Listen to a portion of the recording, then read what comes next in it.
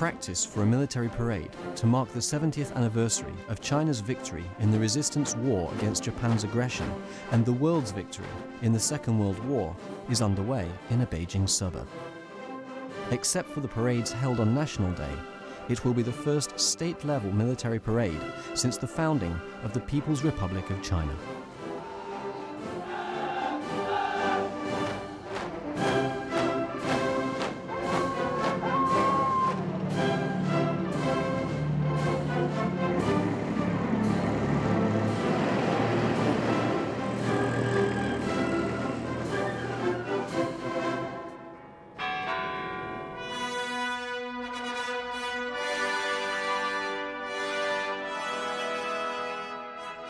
Never before did a war like World War II bring such dire catastrophe to mankind.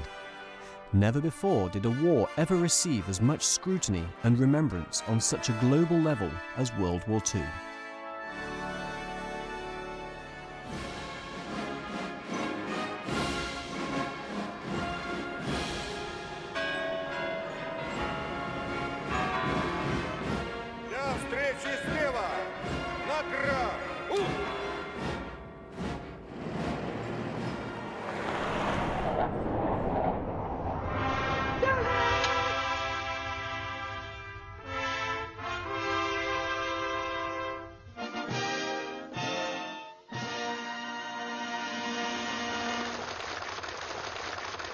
伟大的中国人民抗日战争开辟了世界反法西斯战争的东方主战场，为挽救民族危亡、实现民族独立和人民解放，为争取世界和平的伟大事业做出了彪炳史册的贡献。 World War II took place in the 1930s and 1940s. It was a war in which justice triumphed over evil and brightness defeated darkness. 2 billion people from more than 80 countries and regions were involved, with Asia, Europe, Africa and Oceania all affected. Thanks to the courage of peace-loving nations, their joint efforts and the loss of countless lives, mankind's dignity was kept and world peace was restored.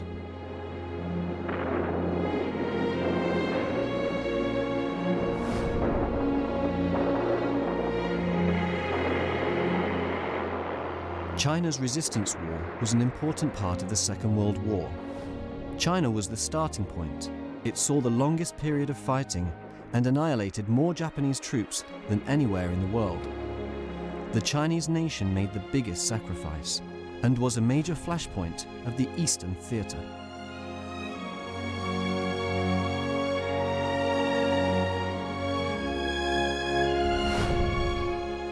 Mao Zedong said, "The rise of the Chinese nation made China an inseparable part of the worldwide resistance. Our enemy is also the enemy of the world, and China's resistance against Japan is of global significance."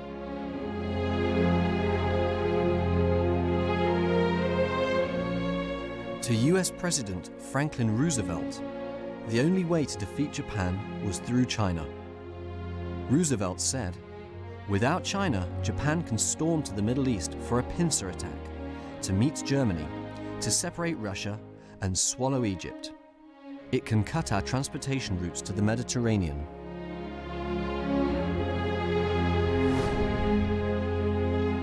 British Prime Minister Winston Churchill thought likewise. He said that if the Japanese army appeared in the Indian Ocean, all the ground the Allied forces had held in the Middle East would be gone, and the only way to prevent that was to keep China. Joseph Stalin of the Soviet Union agreed. In his words, "Only when the hands of the Japanese invaders are tied can we avoid fighting on both ends when Germany comes for us."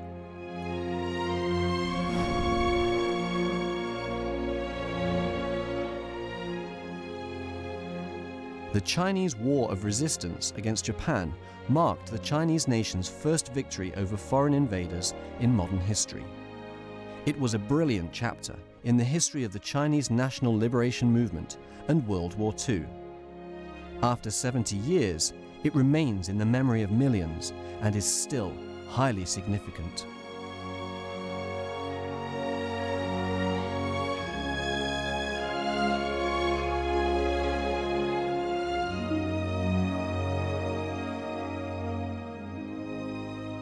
May peace last and justice prevail forever.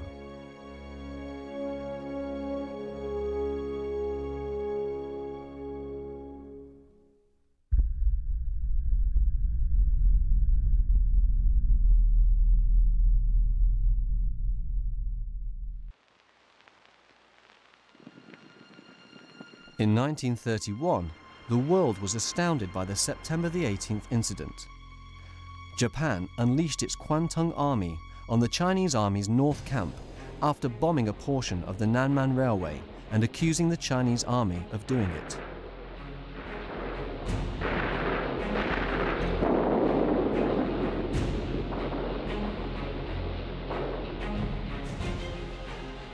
The incident was part of Japan's plan to justify its occupation of northeast China before moving to occupy the whole country.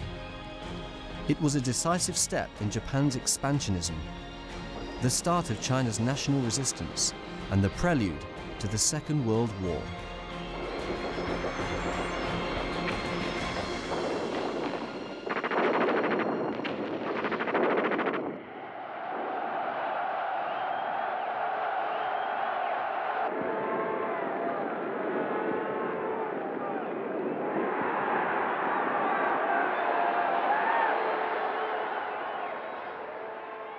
World War I officially ended on November the 11th, 1918, and was followed by the 5-month-long Paris Peace Conference, attended by representatives of all victorious nations.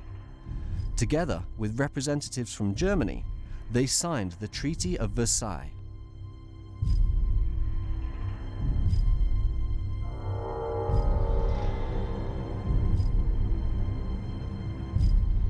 China was also present at the conference, but China's request to bring an end to the privileges that the big powers enjoyed in its territory fell on deaf ears.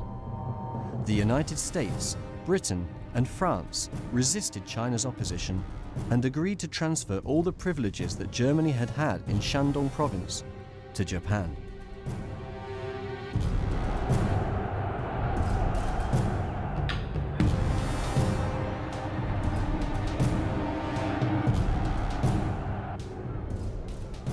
The Chinese nation was furious. Without any real power or unity, the idea that justice prevails remained a dream. It was no wonder that French Marshal Ferdinand Foch said, "No, this is not peace, just a 20-year-long truce."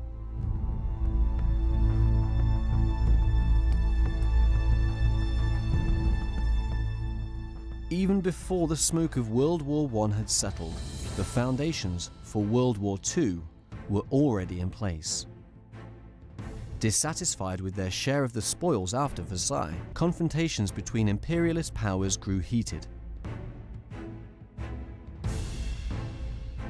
The 1929 Great Depression then rattled these nations even further.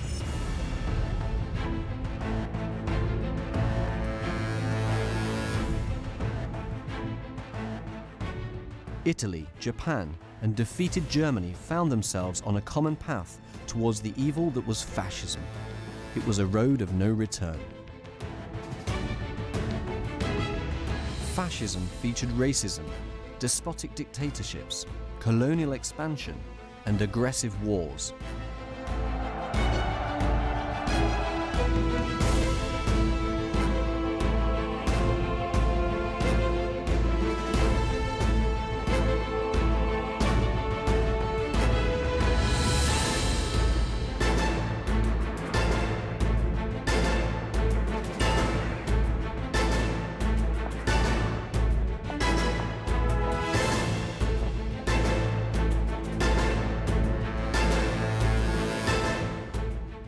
Italy, Germany, and Japan made up a tide of destructive fascism, threatening world peace. The breakout of the next World War was just a matter of time.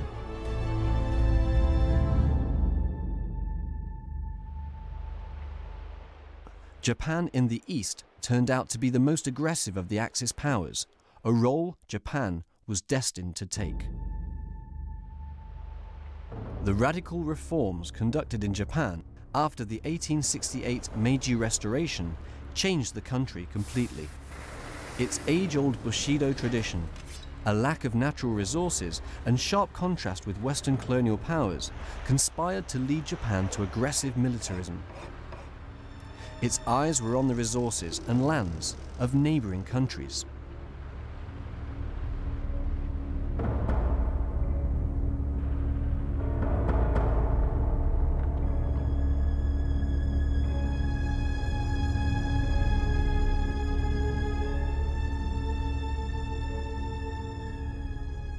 Japan's expansionist policy from 1890 was heavily influenced by former Prime Minister Yamagata Arimoto, who felt that the Japanese government had to do more to protect its line of interests.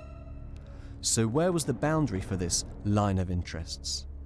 For Yamagata, it was in Korea, and the route from there to the continent was crucial to transportation to India via China. Japan was not content with being a naval power.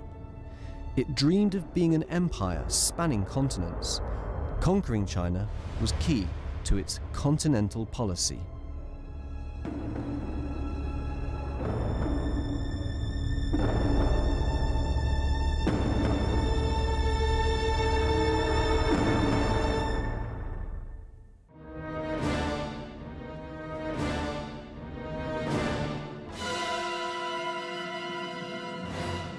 Japan's plan for expansion was accepted and finalized. Japan's first step was to take Taiwan, then Korea, northeast China and Mongolia, followed by the whole of China and finally Asia.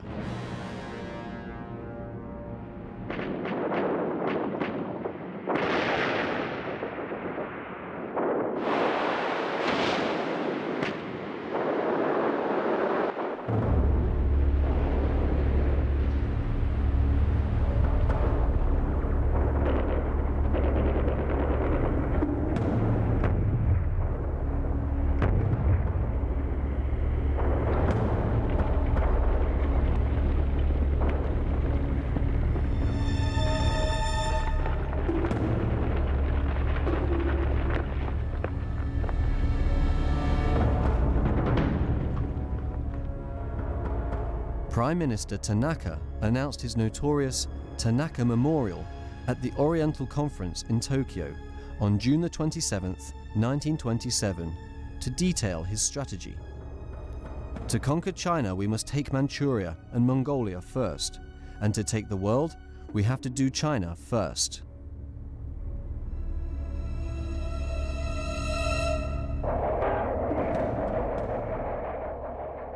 Taking China's northeast was the first step in Japan's plan.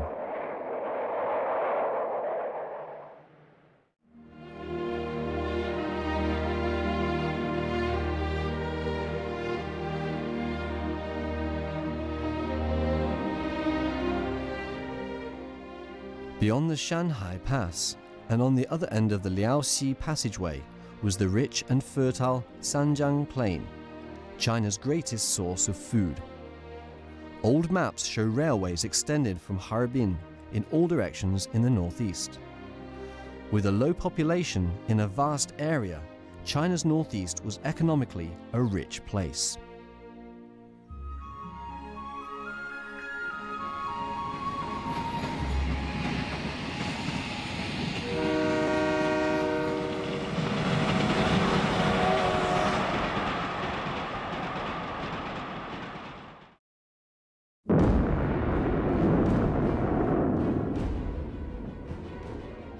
Between 1904 and 1905, Japan took over Lushun, Dalian, and the Nanman Railway from Russia.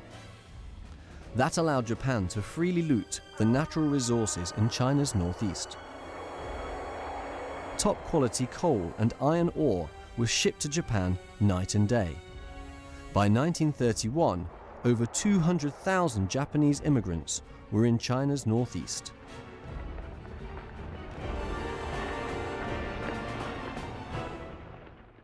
Manchuria was really the focus of Japan's interest from 1905 right up through the 1930s, and the Japanese felt that's where they were going to be able to develop heavy industries and benefit from the plentiful agricultural land to move some of their farmers there and develop Japanese industries.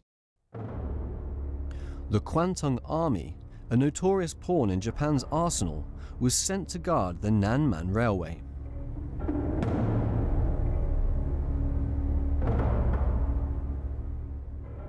Seishiro Itagaki, a senior staff officer in the Kwantung Army, was at the forefront of planning.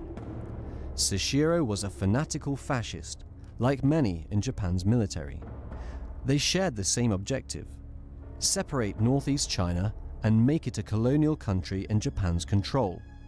They even formulated a plan that had Japanese of dual nationality as the backbone to run large commercial businesses, Koreans in agriculture and Chinese doing manual jobs. The Northeast was no longer China's. It was there for the taking anytime Japan wanted.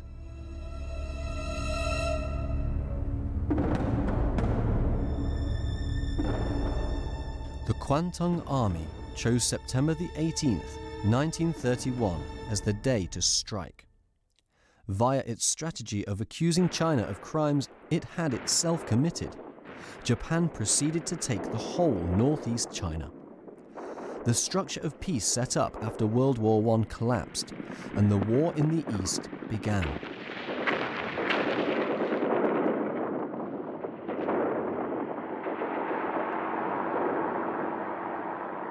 The Japanese came from the west to the Chinese army's northern camp, killing anybody they saw. Some Chinese soldiers lay on the ground playing dead.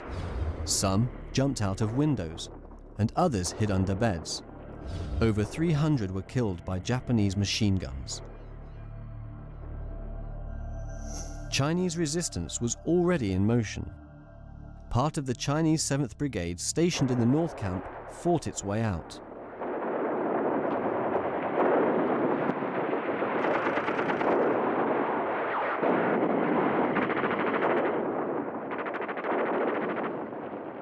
All of the Kwantung troops were called to action that night.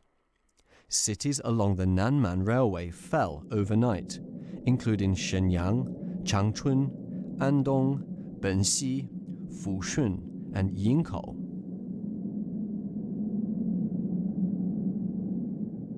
When the incident happened, the Chinese army received a non-resistance order. Prior to the incident, Chiang Kai-shek instructed Zhang Xueliang via telegraph not to resist regardless of what the Japanese army does in the northeast. Conflicts should be avoided. Zhang Xueliang was urged to put national interests first by bottling his anger. Following a strategy to resist foreign aggression only after the country was domestically stabilized, Chiang Kai-shek was busy fighting the Communist Party in the south. The third day after the September the 18th incident, the CPC, Communist Party of China, publicized a statement to denounce the Japanese invasion and the KMT, Kuomintang, government's non-resistance policy. Following the statement came more announcements from the CPC's Central Committee and the temporary central government of the Chinese Soviet Republic of China to denounce Japan's aggression. They called on people to rise and fight the Japanese invaders.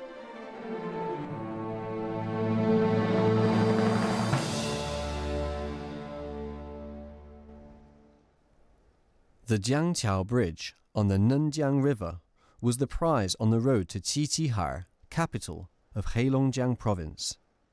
Over 1,300 Japanese troops assembled on November the 4th. Ma Jianshan, acting chairman of the province, led his forces in an effort to stop the Japanese advance. The Japanese army, having many casualties, received repeated reinforcements. After 2 weeks of resistance and many casualties, the Chinese army withdrew. They killed 167 and wounded 600 Japanese troops. The battle was the first grave setback for the Japanese army after the September 18th incident. After taking Shenyang, the Japanese army bombed Jinzhou, a city close to the Shanhai Pass. It was the first non-discriminate bombing of civilians conducted after World War I.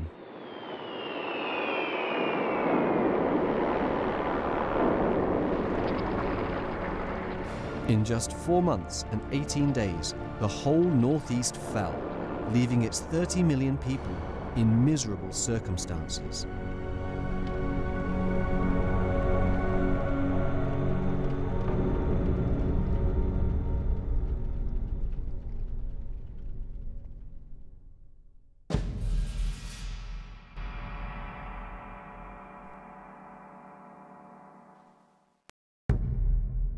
To cover up its aggression and confuse international opinion, in March of 1932, Japan founded Manchukuo, a puppet regime in China's northeast.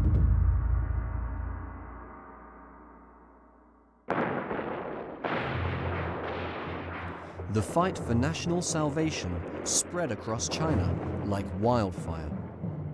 Armed resistance began with the Northeast Army of Volunteers, a force spontaneously formed by local people. The CPC and its Northeast Anti-Japan United Army soon became the backbone of resistance. The temporary central government of the Soviet Republic of China declared war on Japan on April 15, 1932. 7 months later, in a letter to all CPC departments in Manchuria, the CPC called for unity between all anti-Japan forces. It sent a large number of CPC members to the northeast to mobilize people to fight.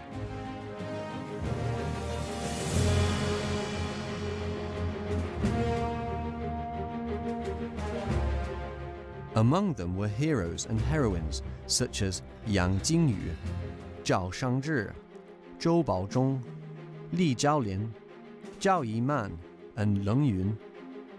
They were the founders of the Northeast Anti-Japan United Army.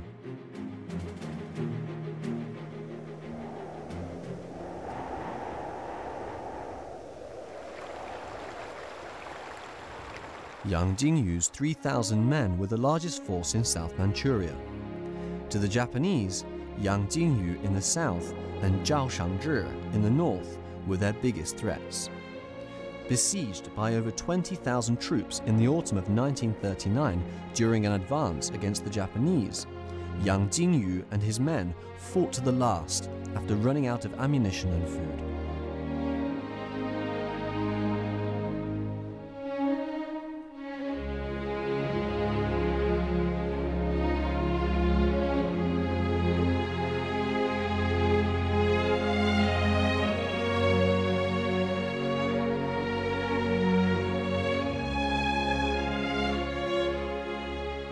What had sustained this general in icy and snowy conditions for over 40 days?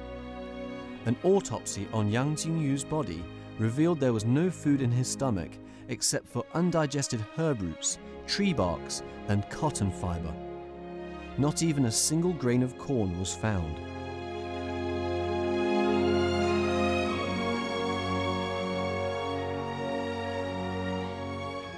A Japanese army officer involved in the hunt for Yang Jingyu wrote the following: "This war against China may not work out. With soldiers like Yang Jingyu, China won't be conquered."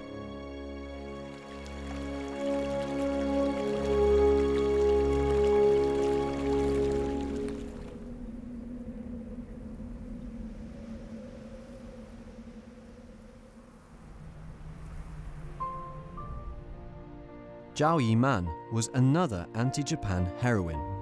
She was sent by the CPC to the northeast as political commissar of the 2nd Regiment of the Anti-Japan United Army, but was captured in November 1935. Before she was executed, she left a heart-rending note to her son. Your mother's life is coming to an end because of my resistance struggle. I have nothing else to say for your education, just what I have done. Hope you bear in mind your mother's death for the country.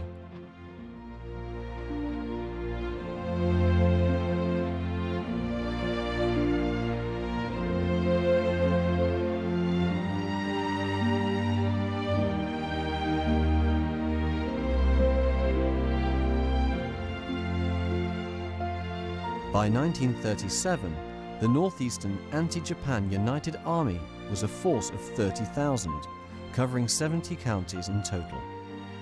As the major unit to fight the Japanese invaders, it conducted thousands of battles in extremely difficult circumstances and annihilated over 10,000 Japanese troops in what was a huge boost for China's national salvation.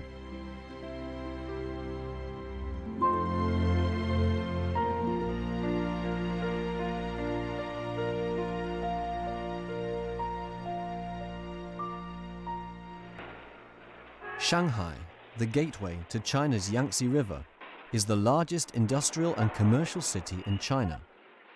Back in the 1930s, it was the 5th largest city in the world, with a population of over 3 million. As with its invasion of the Northeast China, Japan once again shocked the world with its attack on Shanghai on January the 28th, 1932.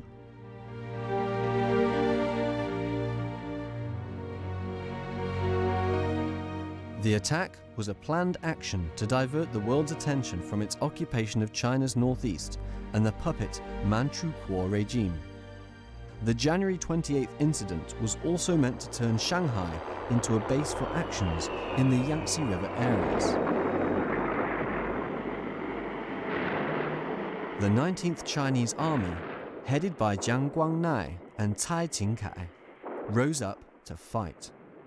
It beat back Japanese troops trying to enter the city at different points. On the 29th of January, it took back the transportation hubs taken by Japanese troops.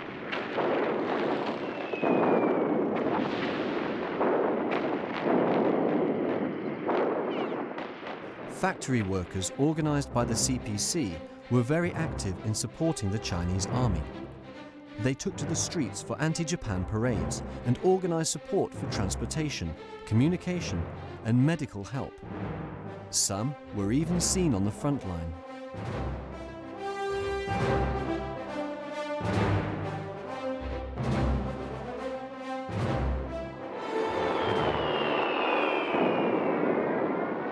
At the Jiabei railway station, several foreign reporters saw Japanese troops kill Chinese civilians. Their stories covered the front pages in the US. The Chicago Daily News and the New York Sun ran headlines such as "Bloodshed in Shanghai." This was the last stand, the last barricade of the Chinese forces of the 19th Route Army that opposed the advance of the Japanese Marines through these roads. During a month-long battle, the Chinese army repelled 3 Japanese attacks. The Japanese army had to change its commander 3 times and cried for reinforcements. When Zhang Zhizhong and his 5th Army came to reinforce the Chinese 19th Army in Shanghai, morale was greatly boosted. Zhu Yaozhang, battalion commander from the 19th Army, wrote a poem about the battles in Shanghai, the last one of his life. "We fought for freedom. We fought for survival. Our enemy is strong and cruel. The weeds along the river are gone, and our tears are no more. We breathe with difficulty.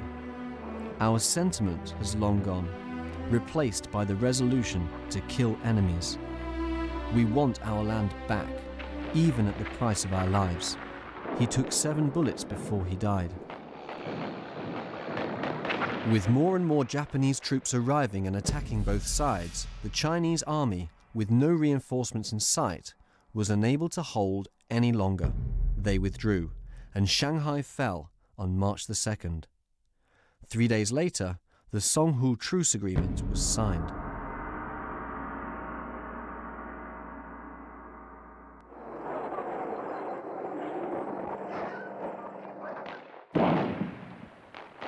Back in the north, the Japanese army didn't stop after taking the northeast. It looked to take every city and town along the Great Wall. Beiping and Tianjin were in danger. Battles broke out along the Great Wall in March 1933.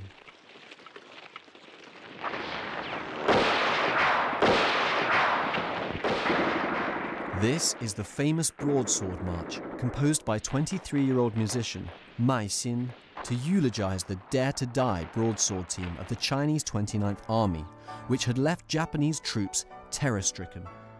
"Chop their heads off with our broadswords," its lyrics went. "Armed brothers across the country, this is the day we fight to the death."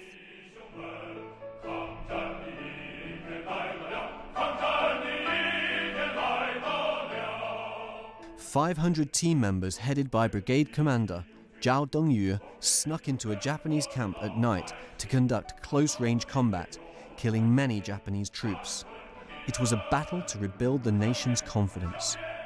A Japanese newspaper called it a shame we haven't seen in the past 60 years.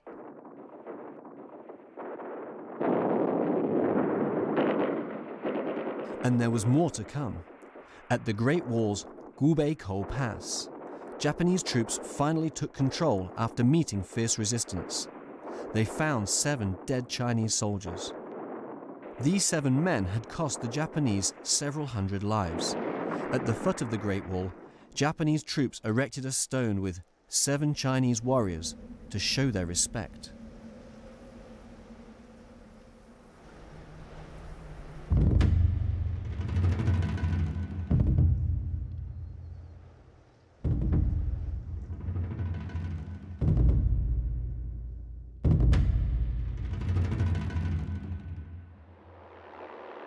The Tanggu Agreement allowed eastern Hebei province to become a demilitarized zone under Japanese control.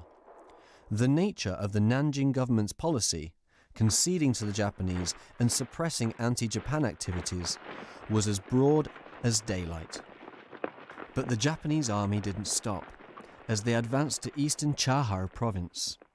Patriotic army generals like Feng Yuxiang, Feng Zhenwu, and Ji Hongchang joined hands in the form of the Chahar Mass Anti-Japanese Allied Army.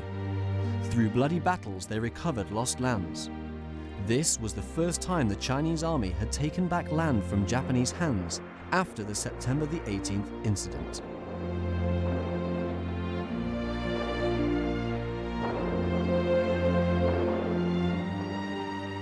But the KMT government tried all it could to halt Chinese resistance. Ji Hongchang, commander of the Second Army, was arrested and killed in Beiping. Ji had worked his way up from foot soldier to army commander. He joined the CPC in 1932. The poem he wrote before his execution is known by millions of people. What a shame to die this way, not on a battleground by fighting Japs. When the country was being bloodied, they took no pity on my life.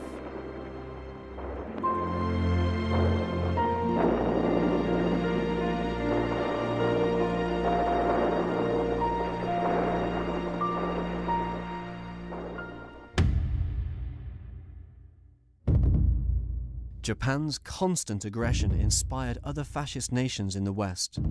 Germany and Italy continuously pushed Britain and France to the limits of their patience.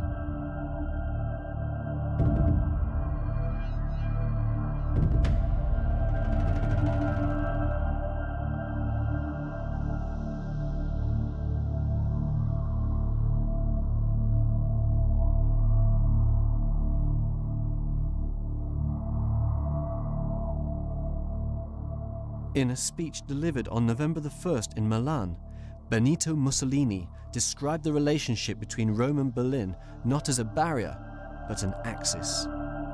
He said other European countries should gather around this axis in cooperation. This is how the name the Axis countries came about. With Italy as an ally in Europe, Hitler needed one in the east to contain the Soviet Union, as well as allies of Britain and the US. This ally in the east would make another wing of the fascist alliance. This ally was Japan. Backed by the Japanese military, in March 1936, Japan had a new cabinet and a new prime minister, Koki Hirota. Hirota established a fascist constitution incorporating the Japanese emperor and the army headquarters. In August, Japan began to advance north towards the Soviet Union and south to Southeast Asia.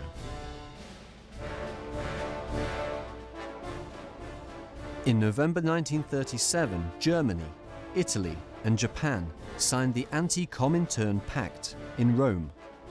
This pact marked the formation of the fascist Axis countries.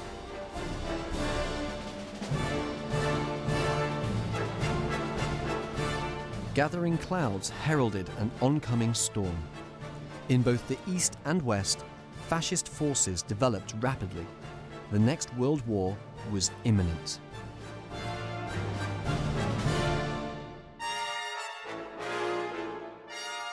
The North China Incident staged by Japan in 1935 was meant to separate the northern part of China into a second Manchu Kuo. The fate of the Chinese nation was in the balance. What was next was the question all Chinese were asking. The CPC was even more concerned.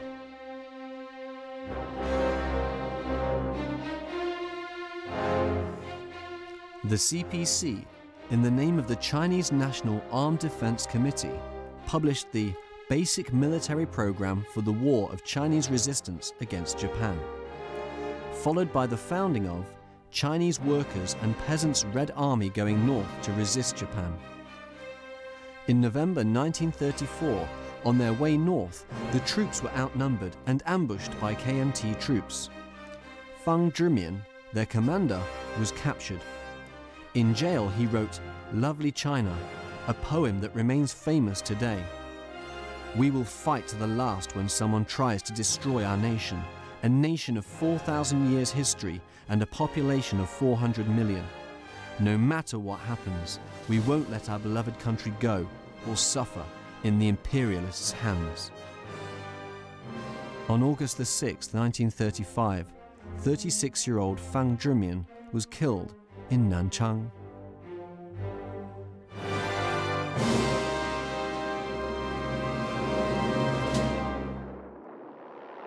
Beginning in October 1934, the Red Army began the Long March, a strategic transfer from the south to the north.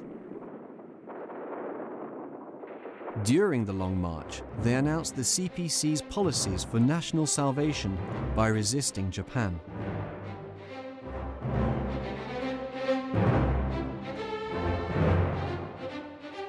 In August 1935, the CPC released its famous August the 1st Declaration. It called upon different political parties and armed forces to make national salvation the priority.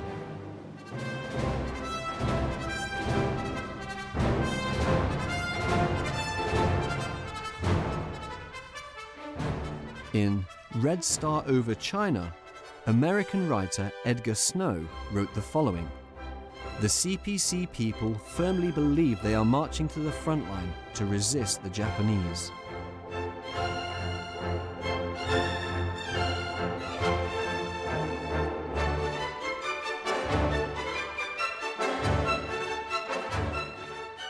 Mao Zedong described the setting up of revolutionary headquarters in China's northwest as gaining a foothold after the Long March, a starting point for the war against Japan. 6,000 college and middle school students, led by the CPC Beiping Temporary Working Committee, took to the streets on December the 9th, 1935. It was China's most important mass movement in the name of national salvation. Down with Japanese imperialism, stop the civil war, and unite to fight the Japanese invaders, were some of the slogans shouted by marchers. This movement's significance was huge. To Mao Zedong, it was a national movement for unity, mentally preparing the people for a war against Japan. It was also a chance for anti-Japan cadres to emerge. In December 1935, the CPC Central Committee held a conference in Huayaobu in northern Shanxi. The conference denounced leftist, closed-door policies within the party. It also formulated the CPC's policy for the anti-Japan National United Front. The conference laid down the political and ideological foundations for the coming war against Japan.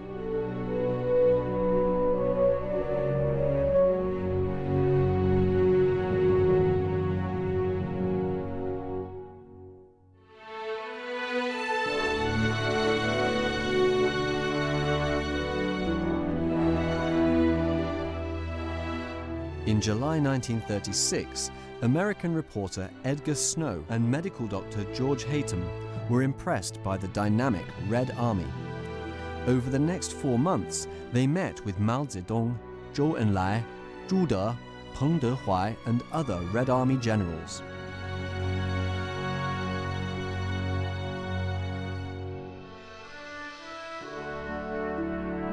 Mao described to Edgar Snow what the CPC was doing, working to establish an extensive national united front to fight Japan.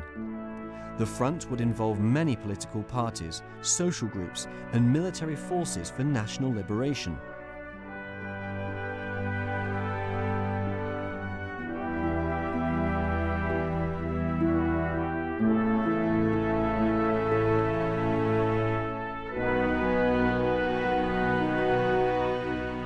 Gathering in this anti-Japan united front, influential people from all walks of life, even from the Kuomintang, stood up to call on the KMT government to change its policy of non-resistance. Song Qingling founded the National Self-Salvation Association and the China National Armed Self-Protection Committee. She was the honorary chairperson of the World Anti-Imperialism War Committee. Famous people like Shen Junru, Zhou Taofan, and Shi Liang publicly offered their support. The Shanghai Salvation League for all walks of life called upon the Nanjing government to stop civil war and resist foreign invaders. They were promptly arrested by KMT police and thereafter known by the general public as the Seven Noble Characters.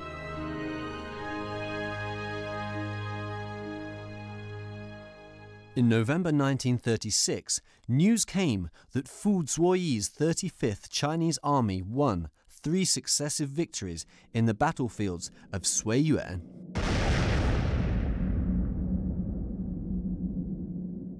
Mao Zedong and Zhu De sent their congratulations to Fu, describing him as a man that honored the Chinese nation and army.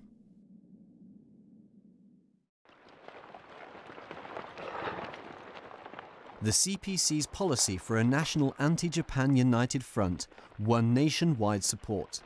Because of this, the Kuomintang became split internally.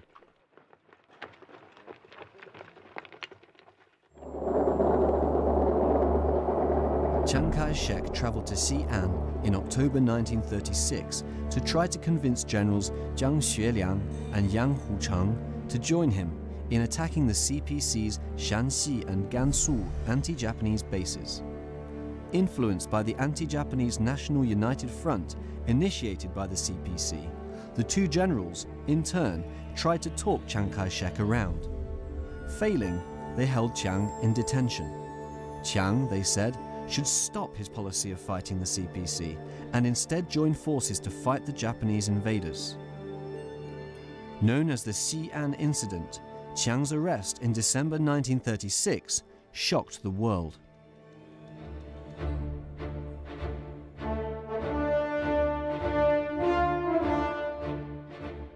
In a public statement, Jiang and Yang announced their 8 proposals for national salvation. In a telegraph they sent to the Central Committee of the CPC in North Shanxi, they invited representatives to come talk. After assessing the situation, the CPC decided to go ahead. Zhou Enlai was sent to negotiate with the Nanjing government. He worked hard for a peaceful solution to the incident, and his efforts paid off. Chiang Kai-shek gave his word that he would put an end to the anti-CPC policy and join hands with the Red Army in fighting the Japanese. After agreeing terms, he was escorted back to Nanjing by Jiang Xueliang. The peaceful solution to the Xi'an incident became a turning point in China's war of resistance against Japan. It marked an end to years of civil war and the beginning of national unity. At last, the 10-year civil war ended, giving way to national peace. The CPC and Kuomintang began to cooperate for the second time to jointly resist Japan. Looking back to the 1920s and 30s, fascist Germany, Italy and Japan began aggressively expanding. Countries and regions fell victim, one after another, to their aggression.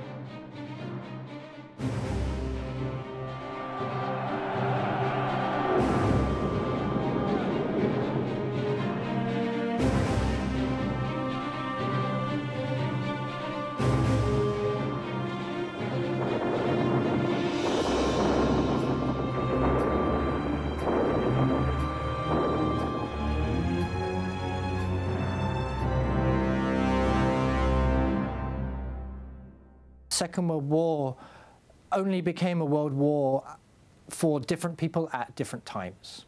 The Americans will always see, the Asia Pacific will always see 1941 as the starting point, I think, and the British will always see perhaps 1939 as the starting point. In Britain and in America, we recognize the contribution that the Chinese made in resisting the Japanese, to a certain extent, obviously from 1931.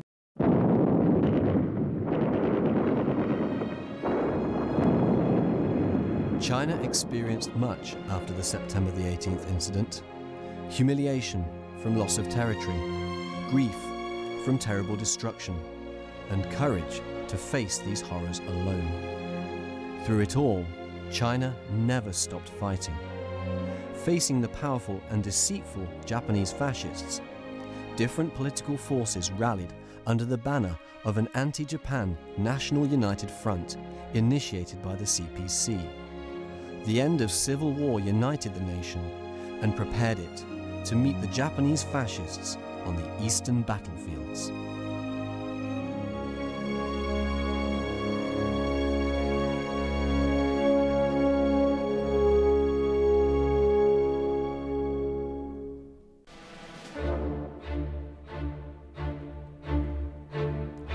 长城见血几道枪，女儿如铁，男儿刚。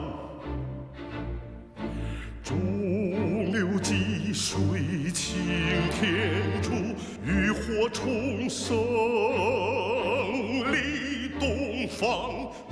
5000年文明不曾消亡，中华民族不畏惧创伤，看我祖先日月辉煌，追求复兴梦想。